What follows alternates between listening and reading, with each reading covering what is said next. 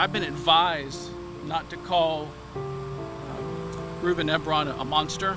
Yeah, someone reported a car stolen. It's a 95 Honda Civic. A web of lies. He's very, very playful, always smiling. Manipulation. Why did you lie about not knowing Ebron? And a little boy that connected this community.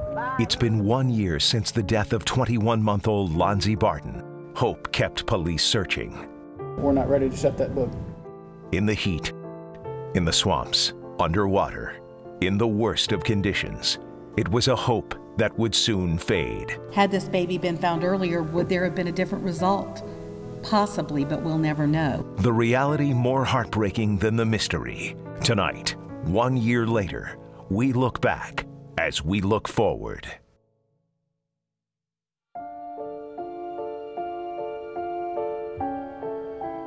It's a story that gripped our community for months. This Sunday marks 1 year since the disappearance of Lonzie Barton.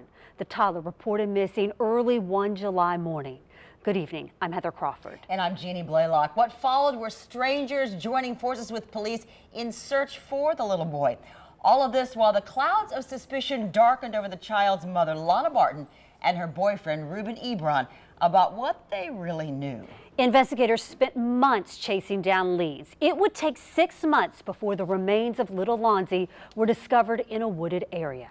Over the next 30 minutes, you'll hear from those closest to the case, including new details that we've never heard before. And we begin tonight with my interview with State Attorney Angela Corey. She's opening up about what happened behind the scenes and what could happen with this case in the future.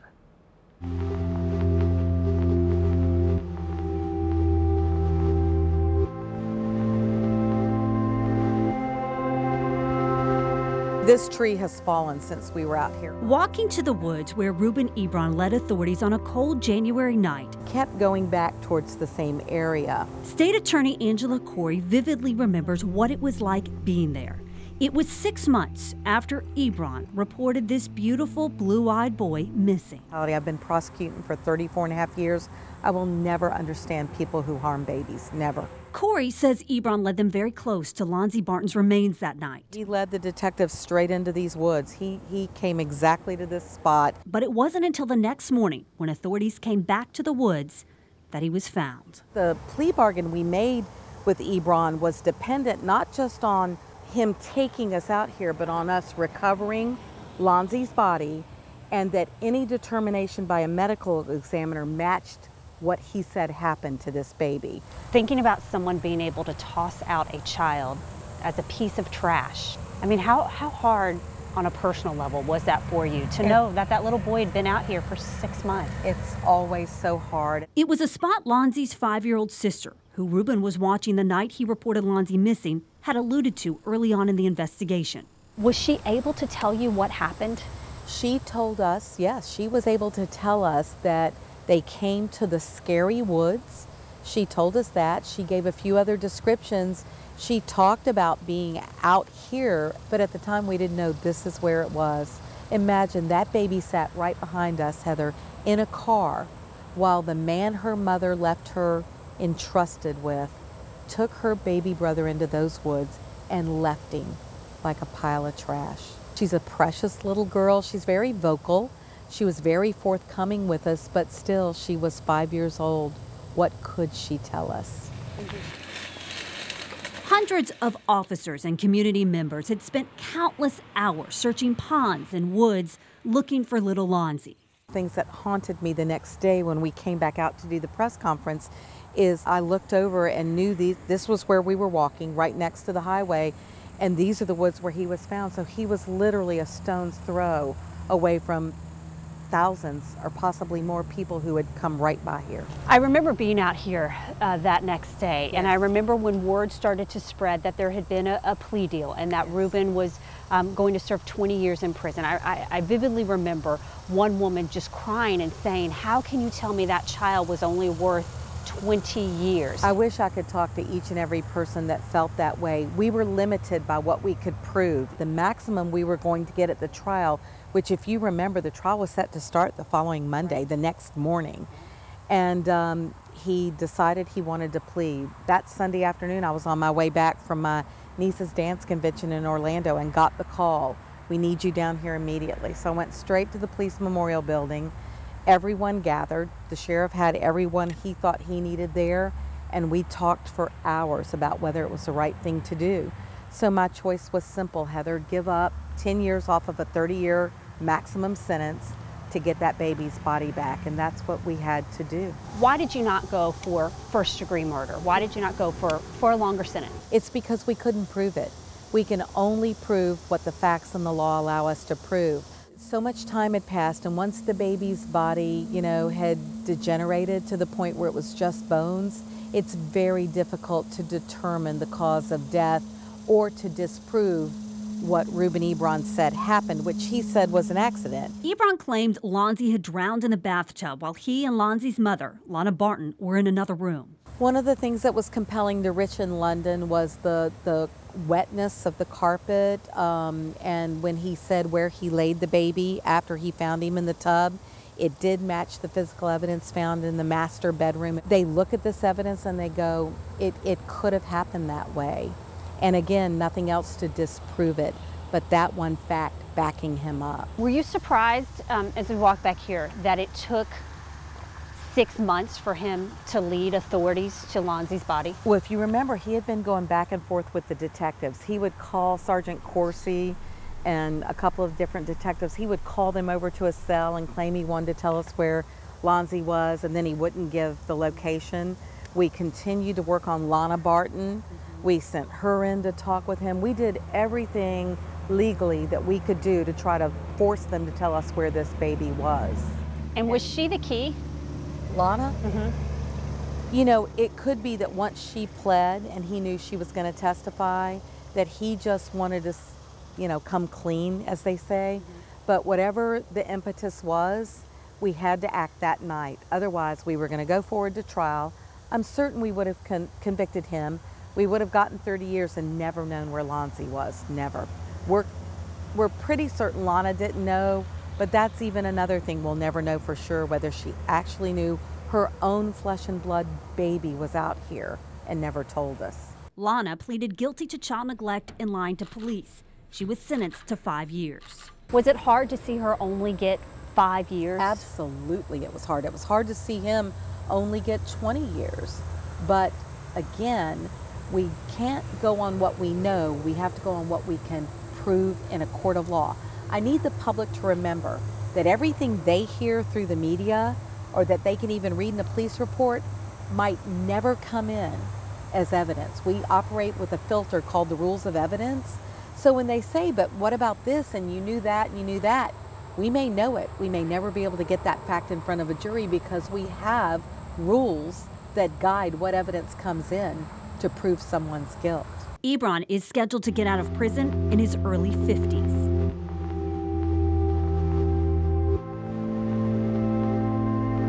I'm very proud of the plea deal because it still gives us an out. If we can ever determine that Ebron lied about how Lonzie died, we can still go after him and prosecute him for the higher crime. In the future, you still can. That was specifically written into the plea. That was the last thing we wrote in, or I wouldn't have approved the plea bargain. So is the case closed? I don't know that this case will ever be closed. I think there's closure, having recovered that precious baby's body and allowing the people who grieve for him to know he's now buried. And for those of us who believe he's in heaven with our God, I think it allowed closure, but the criminal case will never be closed.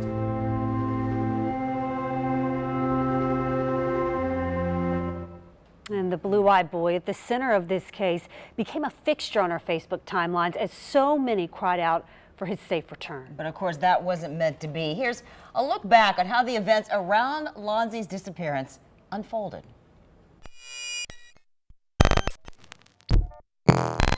My kid is in the back of the car. July 24th, 2:20 a.m. Reuben Ebron calls 911 saying someone stole his car with a little boy inside. The car is found about 15 minutes later with no signs of the toddler. 4 hours after he's reported missing, a statewide Amber Alert is issued for Lonzie. But what you didn't hear was an Amber Alert emergency siren. Officials said they didn't push one out because they didn't have a vehicle description to put out in the alert. With the story not adding up, by midnight, Ebron is charged with child neglect. Drove into work this morning and I watched the sunrise, beautiful sunrise, and I thought, there's a 21-month-old that will probably not ever see a sunrise again. It leads to a massive police search involving hundreds of officers and volunteers scouring an area roughly 40 square miles, searching every pond and lake along the way in the scorching summer heat. And how many searches have you done? Total of 4 now. 4 now? You got some more planned? Yes, sir. During that time, the remains of 2 people unrelated to this case are discovered. On August 2nd, the 10-day search is scaled back. The next day, surveillance video is released showing Ebron's car driving within blocks of where investigators found it, and a man said to be Ebron sprinting back toward his apartment. The case has changed from a possible abduction to homicide. The Amber Alert canceled. On August 15th, Lana and Chris Barton sit down with Heather Crawford for an exclusive interview, their first together since the disappearance. To see other mothers, I guess you would say, with babies and, you know, stuff there that are his size, and the saying you want what you can't have is definitely true. 3 days later, Lana Barton is arrested and charged with child neglect and lying to police. On January 6th, she pleads guilty and agrees to testify against Ebron, but claims she still doesn't know what happened. But on the night of January 10th, the day before jury selection is set to begin for his trial, Ebron leads police to a woods where Lonzie's remains are found the next morning, concealed under a pile of tires. Ebron reaches a deal, pleading guilty to aggravated manslaughter. On February 5th, he's sentenced to 20 years in prison without the possibility of parole. He also reveals his version of what happened. He says the toddler drowned in a bathtub while he and Lana were in another room. On March 4th, Lana Barton is sentenced to 5 years behind bars.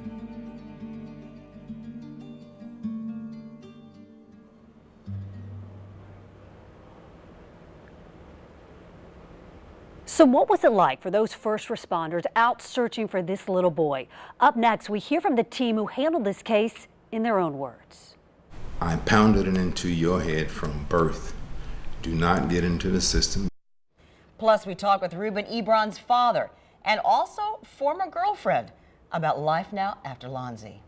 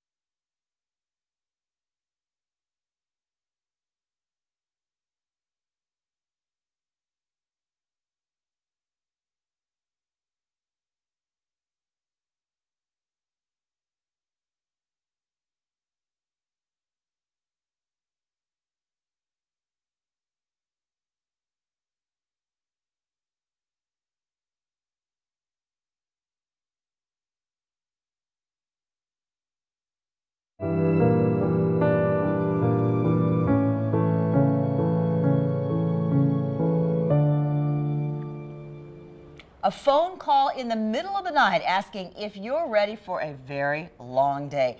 That's how several JSO members described the call they got the night that Lonzie went missing. Katie Jeffries talked with a group of JSO's finest to discuss key moments in the investigation. As the days started to turn into day after day, how frustrated, how I'm sure it had to be tough to control almost your anger at that point that he just was not being helpful to you guys and you still had people out there searching. Was that tough to manage the frustration? It's absolutely very frustrating when you know that there's a person that you can talk to that knows exactly what happened. And going out in the car with him, I mean, he knew exactly where he was going, and it really matched up to what our cell phone records told us. So the closer I got, I was feeling more comfortable that he was not leading us on a goose chase. It was in my mind the whole time. Is he, one, going to show us where this child is? Is he, two, going to try to escape in some manner? Or is he, three, just sending us down another one of his rabbit holes? But he continued to talk about these set of tires and the way the tires were set up. I think I heard you say spotlight. He wanted the spotlight back on him?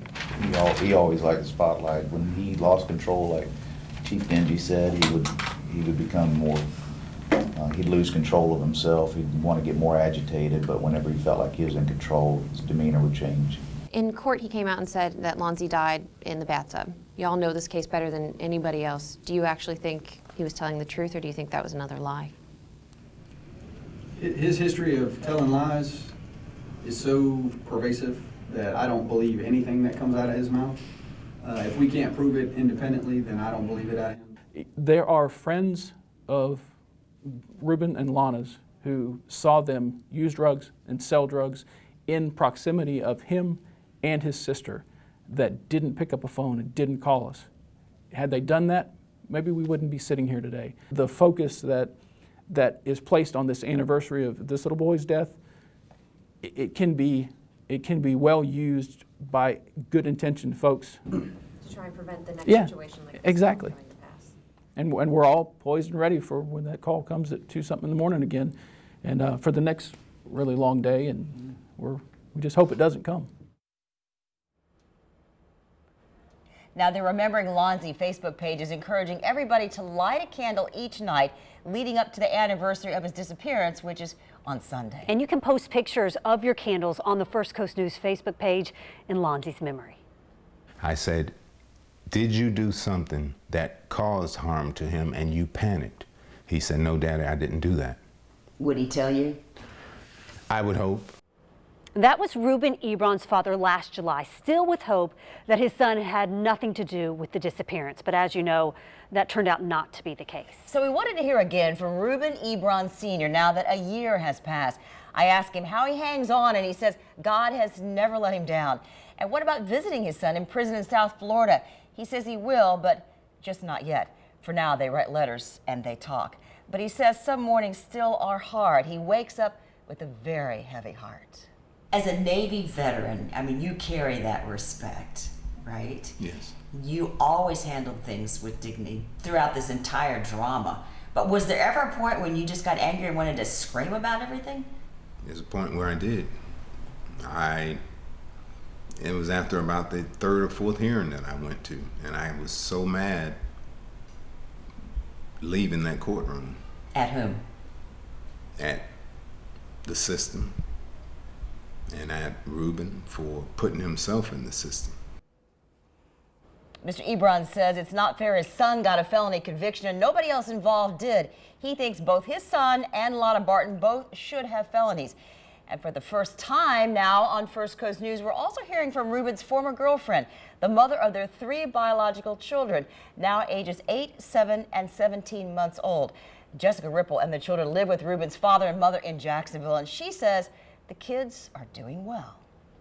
They are doing amazing. They both got A's and S pluses in school, so I'm very proud that this hasn't affected them. Jessica tells me Ruben writes to his children from prison. And it's not just Ebron's family impacted. We reached out to Lana Barton's family, but our requests were denied. We're told Lana's 5-year-old daughter, who was with Ebron the night Lonzie disappeared, as you just heard, is living with her grandmother and is doing well. We had some hope that maybe the little fella could be found alive. Up next, Baker County Sheriff Joey Dobson on the emotional toll of the Lonzie Barton case and the decision he made that he's been criticized for most often.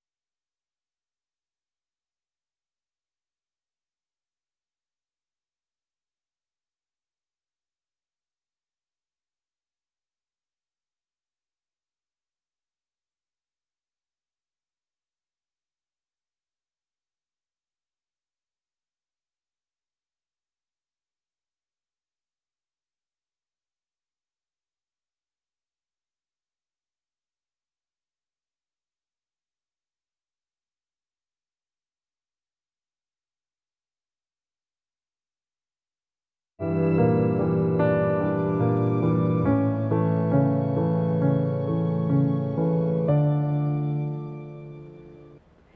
seems that everyone we talk to in law enforcement tells us this case had such a major impact on them. And that's true for Baker County Sheriff Joey Dobson. He talked with me about that and the criticism over allowing Chris and Lana Barton to attend Lonzie's funeral.